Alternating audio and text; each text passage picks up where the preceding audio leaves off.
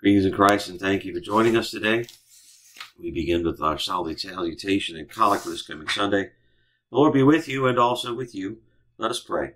O God, from whom all good proceeds, grant us, your humble servants, your holy inspiration, that we may set our minds on the things that are right, and by your merciful guiding, accomplish them. Through Jesus Christ, your Son, our Lord, who lives and reigns with you in the Holy Spirit, one God, now and forever. God's people said, Amen. Today we will read our gospel text for this coming Sunday, that text around which the whole of the service is built. Our Matthew 18, verses 1 through 20. At that time the disciples came to Jesus, saying, Who is the greatest in the kingdom of heaven?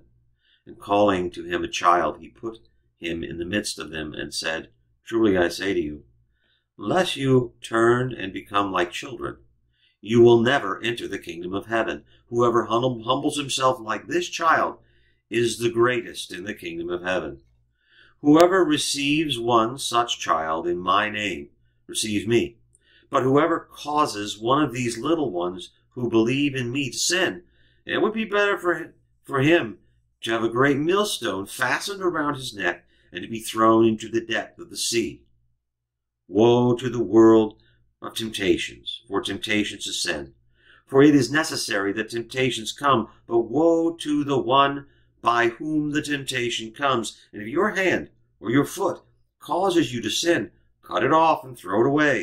It is better for you to enter life crippled or lame than with 2 hands or 2 feet to be thrown into the eternal fire.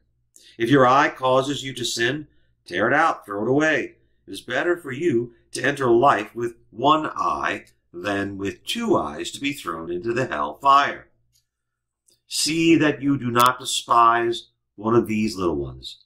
For I tell you that there are angels always see the face of my Father who is in heaven. For the Son of Man came to save the lost. What do you think?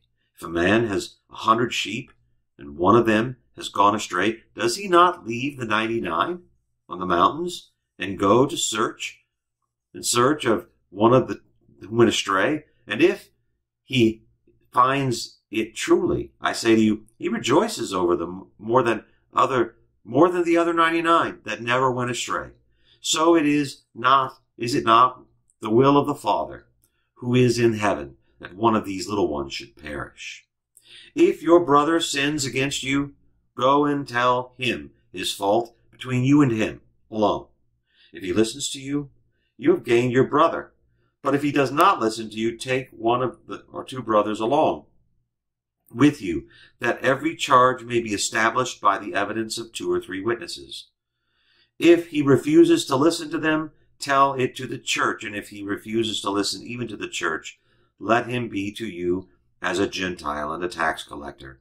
Truly I say to you, whatever you bind on earth shall be bound in heaven, and whatever you loose on earth will be loosed in heaven. Again, I say to you, if 2 of you agree on earth about anything they ask, it will be done for them by my Father in heaven.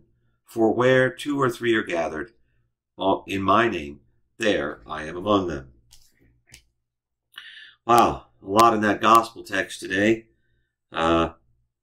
We must receive the gift of faith as children, humbly recognizing our sinful nature and being thankful to God for the gift of faith,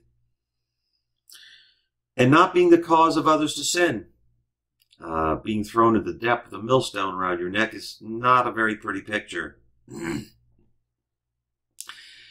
And the picture of Jesus, God himself, leaving the 99 to go and get the 1, presented as if it makes sense that the shepherd would abandon the 99 for the 1.